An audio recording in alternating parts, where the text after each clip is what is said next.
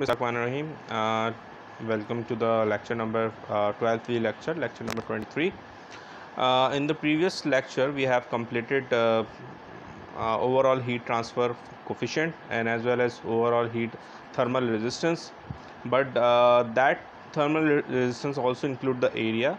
But in this, when we are talking about the resistance, overall resistance in overall heat transfer coefficient U factor, the area is not included in the resistance, so it will come into the formula of heat transfer formula, that becomes UA T minus TO. And Ti temperature could be internal temperature and TO could be the outer temperature of the wall. If the outer temperature will be higher, so it becomes TO minus Ti. And if we are talking about the winter season, the formula remains same, Ti minus To, because internal temperature is around 22 degrees centigrade and outer temperature will be in minus or very low temperature like 7-8 degrees centigrade.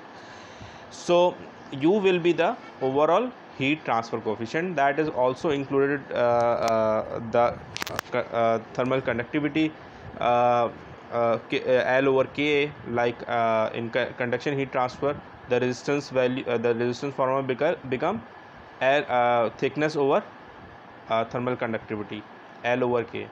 And if we are talking about the convection, it will become 1 over H, because area is not included the resistance.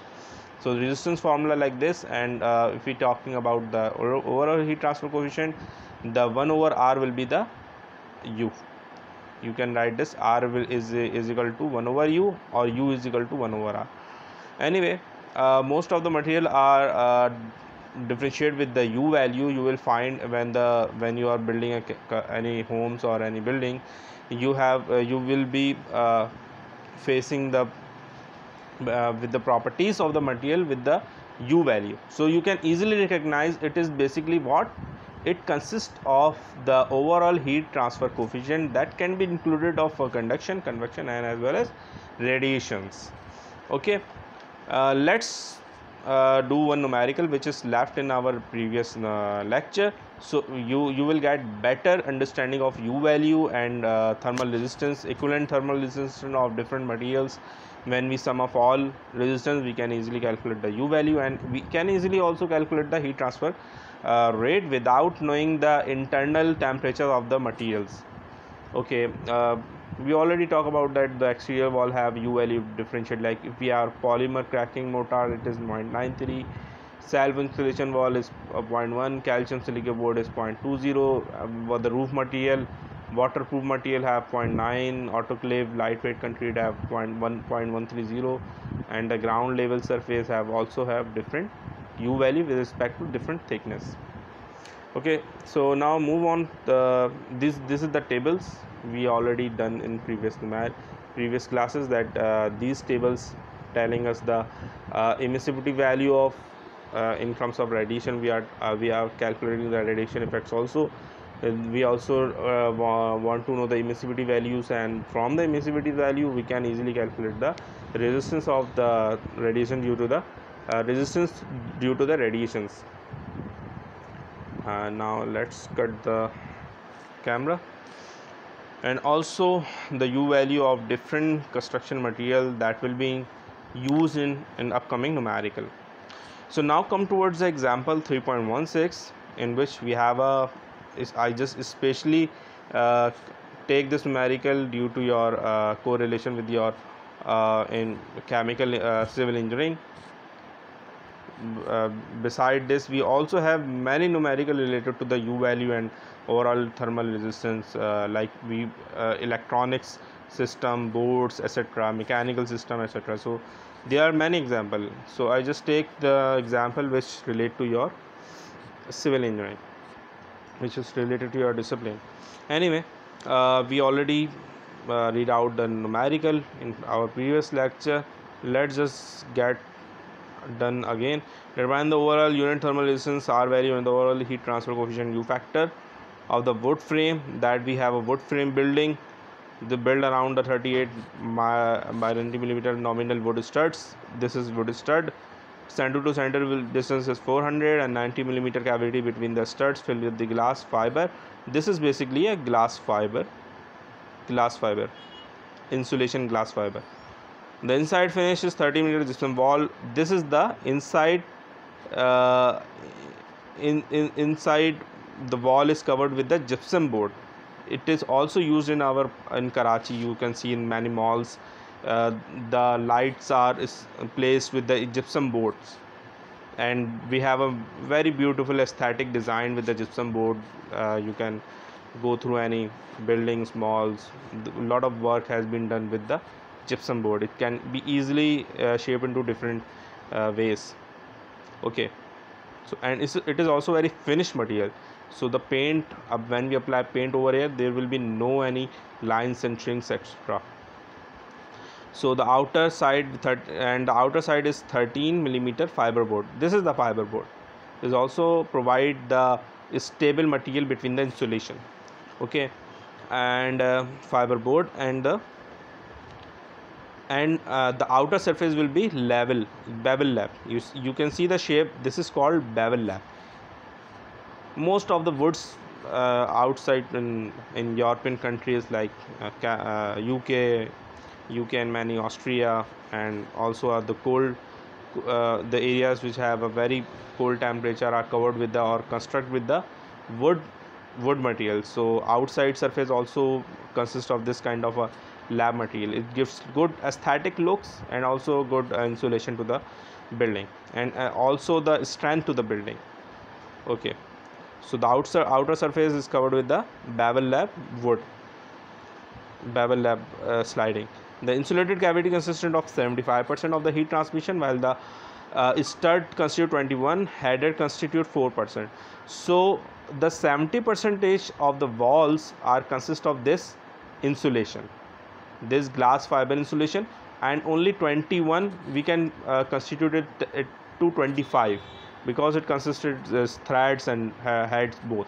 So 21%, 25% consists of this heat transfer due to this stud, and 75% consists of this insulation.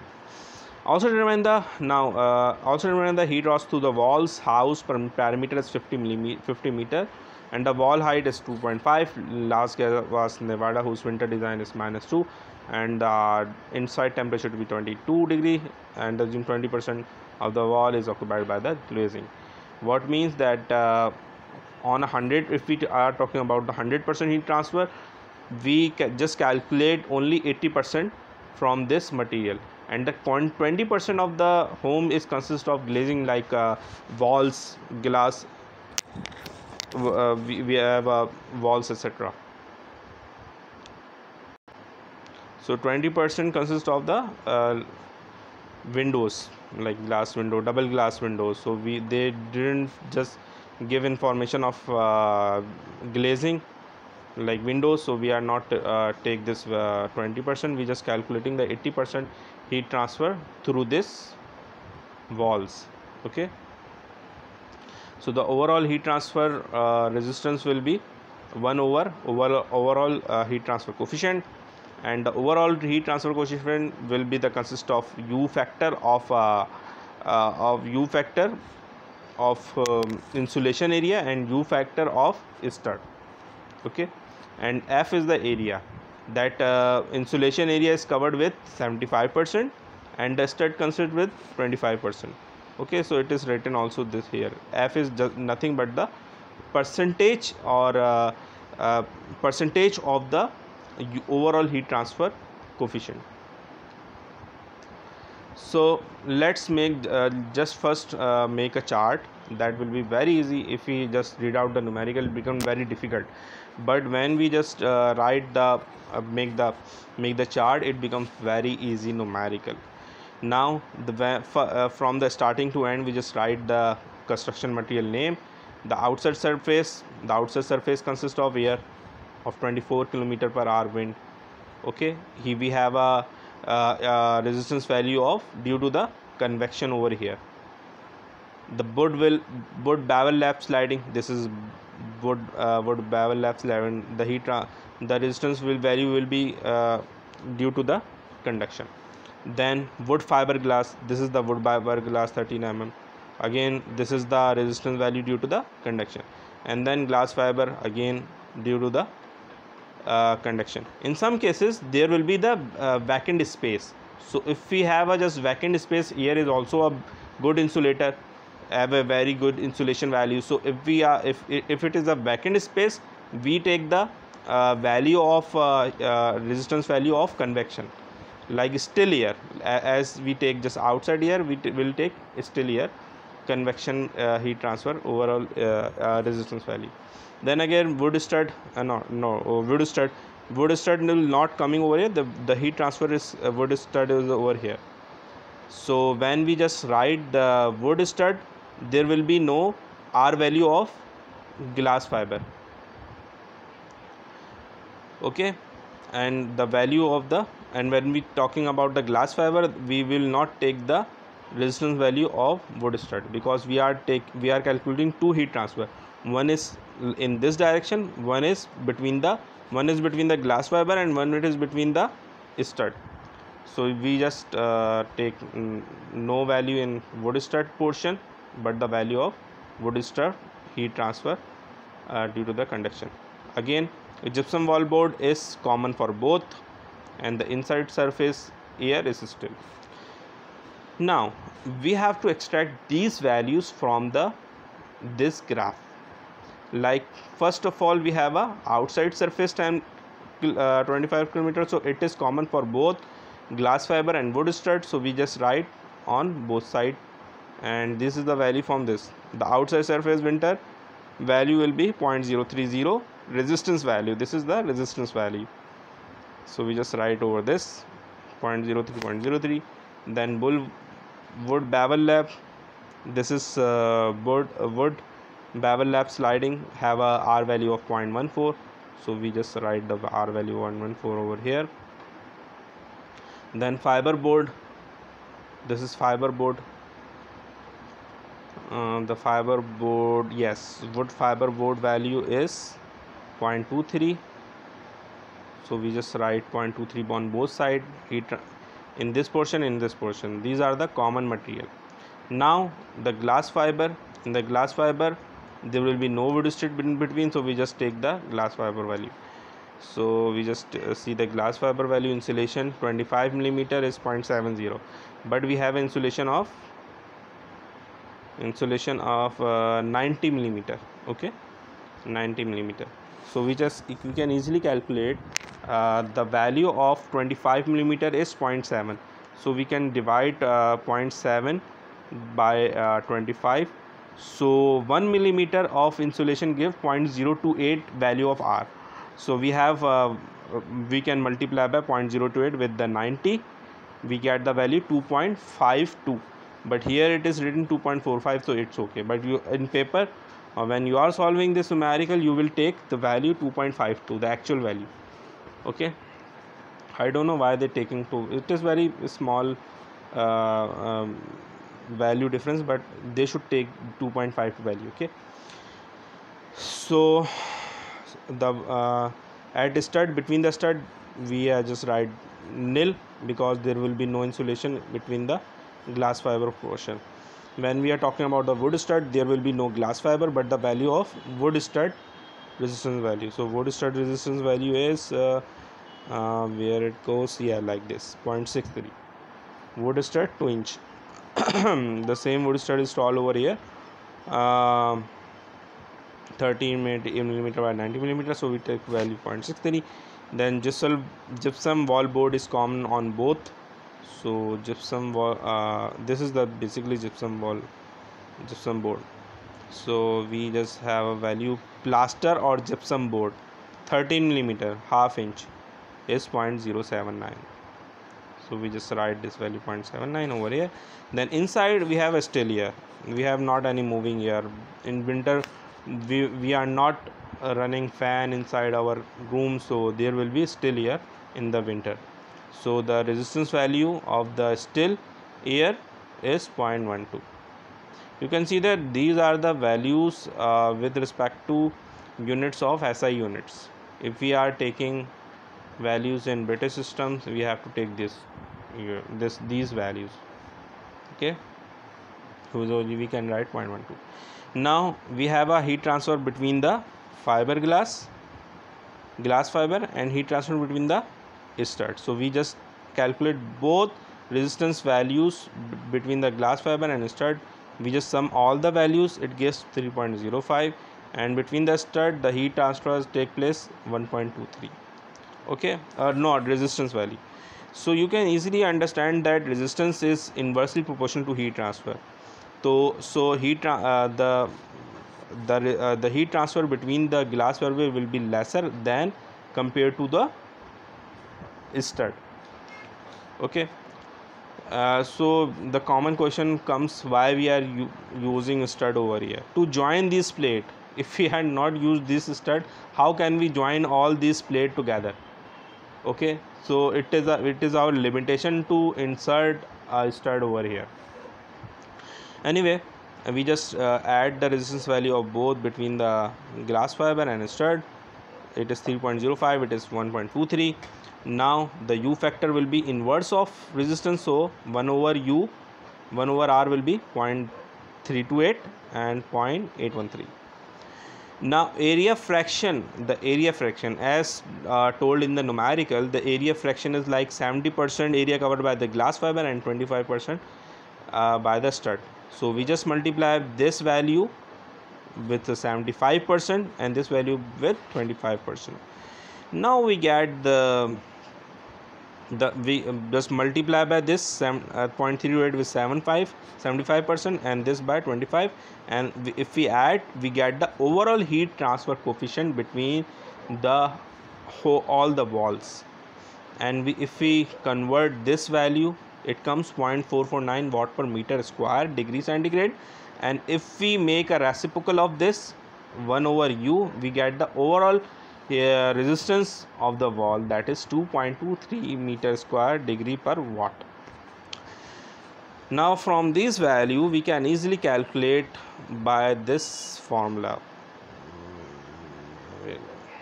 either by this formula or either by this formula. You can also write the value of U, A, temperature difference.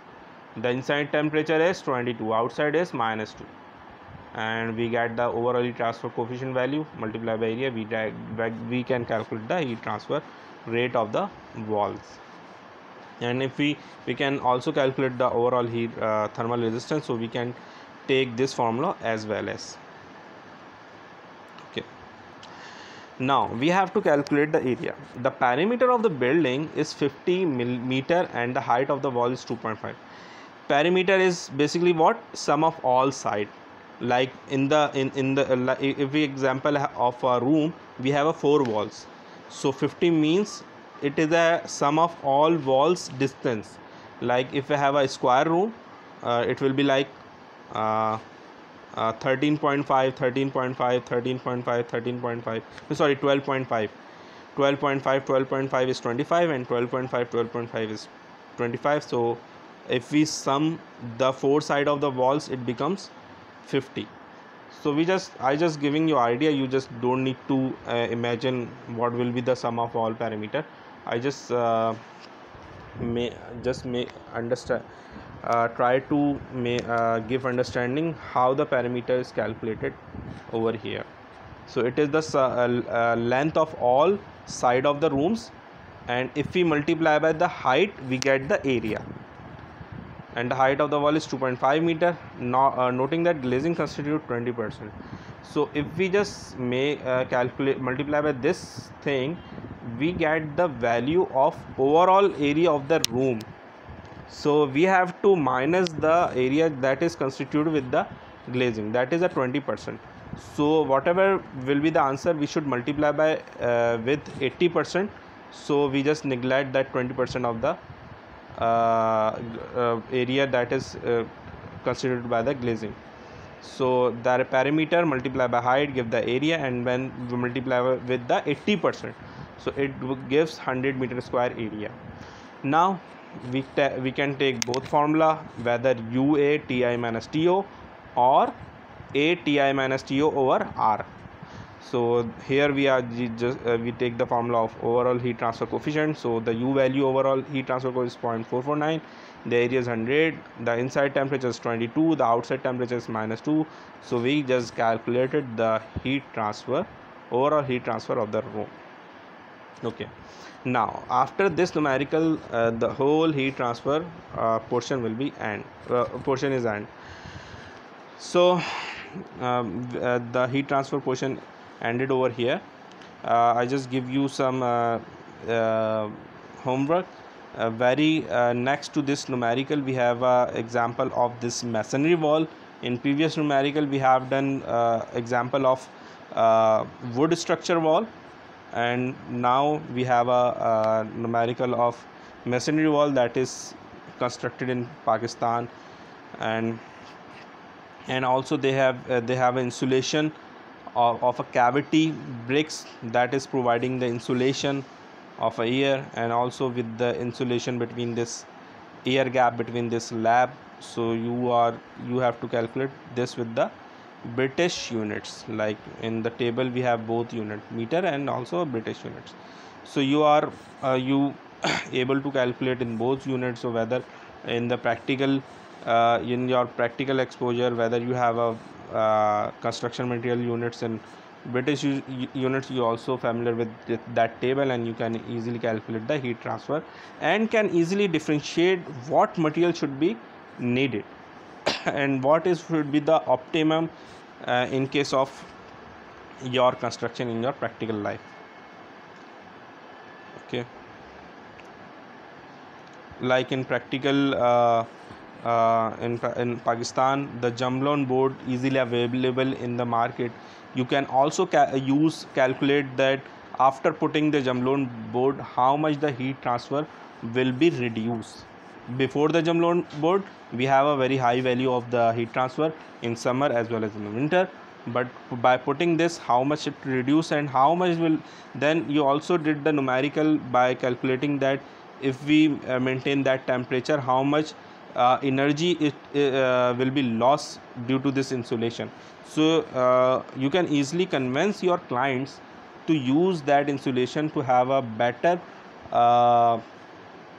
thermal efficiency of the building and better operational cost, to reduce the operational cost.